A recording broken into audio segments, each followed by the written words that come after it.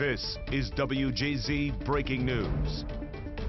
Starting you off with brand new video at 11. Police tell us the two suspects you see robbing this South Jersey Best Buy are the same 18 and 14-year-old suspects who were just arrested in Baltimore City, accused of the shooting death of a T-Mobile employee named Fabian Sanchez Gonzalez.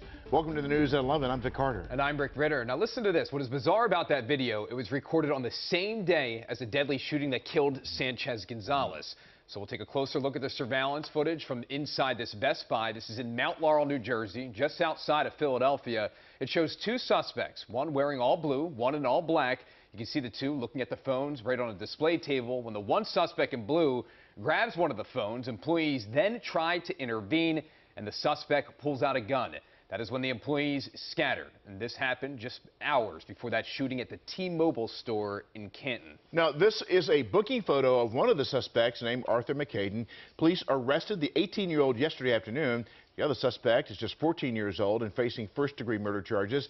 Police say they tracked down the suspects by making still photos out of the surveillance video from inside the T-Mobile store where the shooting happened.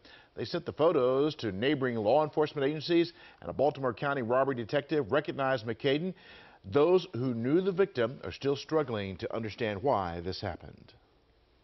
We're devastated again because it's the same type of crime, same type of family, grieving again. And Hispanic or black or white, we're still our family here. It's one Baltimore, I thought. And we're still working to determine the timeline in this case. How the suspects got from Mount Laurel, New Jersey to Canton remains a mystery.